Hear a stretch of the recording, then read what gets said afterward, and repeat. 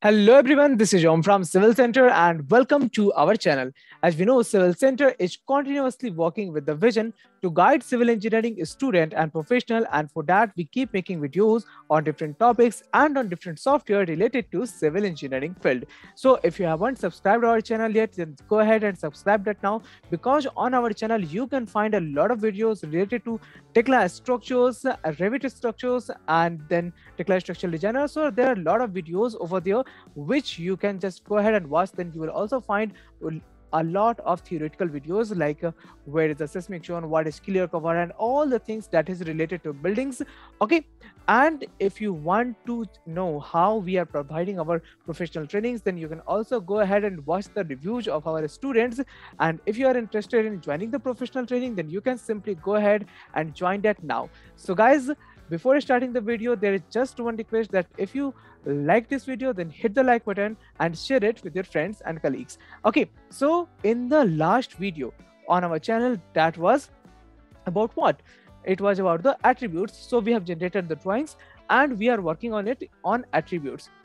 So we are just going to go ahead of that, and for that we are going to open the document manager where we have generated the drawings, modified it, and now we are going to update the last drawing that we have used. Okay, so I'm just going to open it, and you can see it is creating the geometry now, and it will open up in just a moment. Okay, now the drawing has been generated in the background, and we can see over here that we have a lot of things that you can see, like we have each and everything, and what are the profiles of those things are visible over here. Now I have modified it a little bit, and you can see how we can see the volts and everything. So we are going to learn how we can modify each and everything over here. So for that, I'm just going to click on the title of this drawing. So this is the standard one. Okay, so in the last video I have used the 3D drawing, now I'm using the standard one, but the procedure is the same. Okay, every time you will click on it, it will open up the view properties dialog box for you, and over here you can just start making the changes. So I will just drag it to the left, and then I will drag it over here so that whatever the changes I am making, I will just show you on the left side. Okay, now in the attributes, everything has been clarified, and now it's time to learn about the filters. There are many options, like in the filter type, we have this view filter, selection filter, object representation. In the drawing, we have all drawing tabs, then the current drawing type, then selection filter. Okay, then in the other we have the organizer. Okay, so if you want to add some row over here, then you can simply add some row. Okay, so like this, you can just go ahead. Now if you want to just change anything, like you want to change some profile, like you want to choose it on the basis of the profile, then you can just keep it like this. Then if you want to choose it on the basis of material, if you want to choose it on the basis of the names, so each and everything you can just find from here. Okay, now I will just keep it profile equals to, and now I have to just give a profile. So either I can just go ahead and give a profile over here, or I can select it from the drawing. So we will learn all the methods. Okay, so first of all, let's learn how to select it from the drawing. So I'm just going to select, suppose, this member.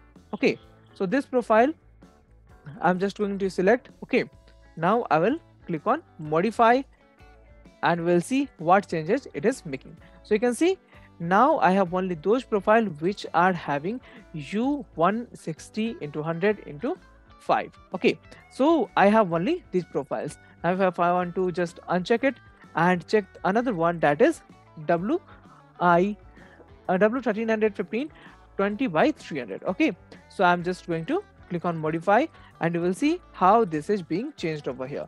So like this, you can simply go ahead and modify the changes, and you can just select everything on the basis of that. Now suppose you want something else, like I suppose say add another row over here, and in that row let's go for the selection of the property according to name. Okay, so we will have to simply find the option name over here. Then in this, I'm just going to select it from the drawing, or I can simply just write it over here. You can use any of the method. Okay, so I'm just going to write it so that it can also be like clarified to you. Okay, now that I have named it as columns, then only my columns are visible over here, nothing else. Okay, now if you want to just uncheck it, then I can just do it by single click over there, and then I will click on modify, and my drawing will be modified and it will go back to its original position in just a moment. Okay, so guys, we have learned about how you can use the filters in Tekla Structures. If you want to learn more about this, then you have to just do one thing: stay tuned to our channel, subscribe it, and hit the like button if you like this video, also the bell icon, so that you can get notified whenever I upload a new video over here. Till then, take care. Bye bye. Thank you.